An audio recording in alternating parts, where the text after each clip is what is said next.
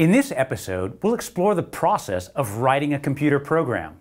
Real computer programming code can look pretty cryptic. To get us started programming, I want to bring it to the mundane. So let's make a peanut butter and jelly sandwich. Really.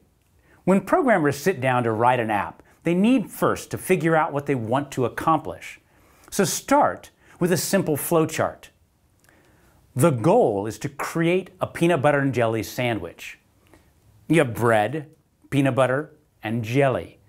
Combine these three ingredients to get the end result. And then we eat the sandwich. Yum. Once you've created a flowchart, it's time to work through the step-by-step process in English to make sure you know how the app will work. You can translate those steps into programming as another step later. Building this initial step-by-step process is called writing in pseudocode. It's very common in application development. Pseudocode helps in a couple of ways. It provides a roadmap that other programmers can follow. This is essential in a team environment, for example, with 10 different programmers working on a single app. They need to know what every other programmer is trying to accomplish. Second, and very important, computers are dumb, or at least extremely literal. Pseudocode helps make the discrete steps in a program logical. Cool? Let's make a peanut butter and jelly sandwich. I asked a group of my students to write in pseudocode a program for making a peanut butter and jelly sandwich. First, we assembled the supplies. You can think of each type as an object: bread, peanut butter, jelly, knife, spoon, plate. For simplicity's sake, we'll make some of these objects constants, meaning they won't change for this exercise. A knife is a knife. A spoon is a spoon. Other objects might differ or vary, if you will. What type of bread do you eat? White bread? Whole wheat? Some fancy artisan style? The bread object has variations. Thus, you can think about it as a variable. The same for peanut butter, creamy or crunchy, and the jelly, grape, plum, orange marmalade, and so on. To make it super easy for my students, we went with 6 constants.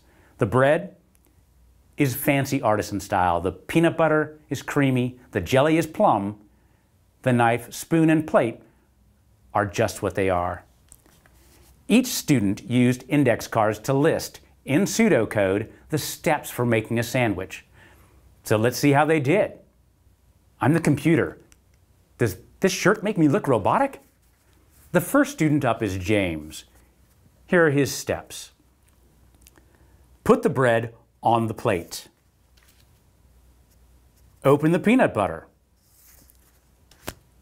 Put the peanut butter on the bread. This is not going to end well. Let's try student number 2. Martha's program starts with more detail. Open the bread. Remove 2 slices. Place the slices on the plate. Open the peanut butter. Spread the peanut butter on the bread.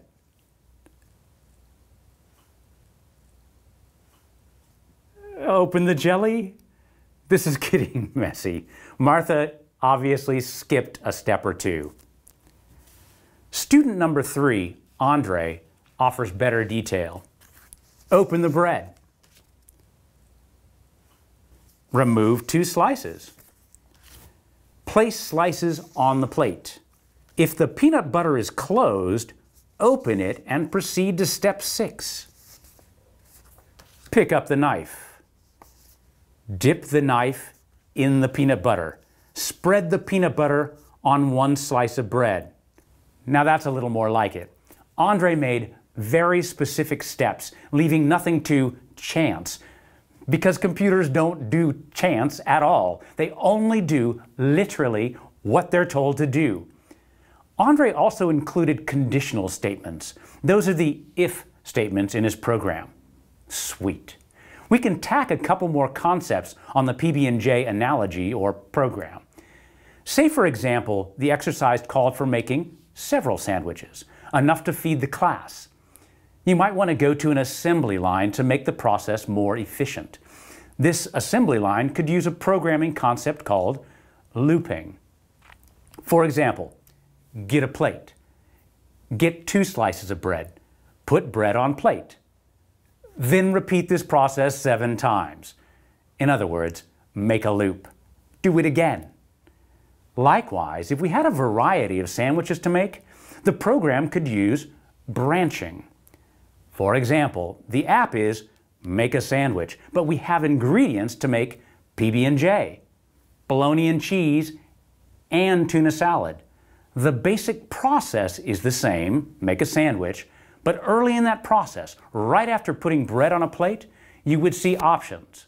If making a PB&J, go to option 1. If making a bologna and cheese, go to option 2. If making tuna salad, go to option 3. Each of these options is a branch. Let me drop the sandwich making analogy for a moment and focus on some of the programming terms. An object is a construct that combines data and behavior. A file on your desktop is an object, for example. You can right-click and select properties. You can do things to the file such as copy or move it. A constant often refers to something that won't change, such as the number pi. A variable you'll remember from math in school. In the equation on the screen, x and y are the variables. They change according to the value in each one. Finally, when you create specific steps in a program using proper programming language, you develop an algorithm. That algorithm includes conditional statements, step-by-step procedures, and more. The peanut butter and jelly program analogy helps make programming more understandable in a few ways. Use a flowchart for the big development picture. Use pseudocode to make the steps easy to follow. Go through the process to test your logic and how the computer will respond. And the best part? You get a delicious sandwich to eat at the end.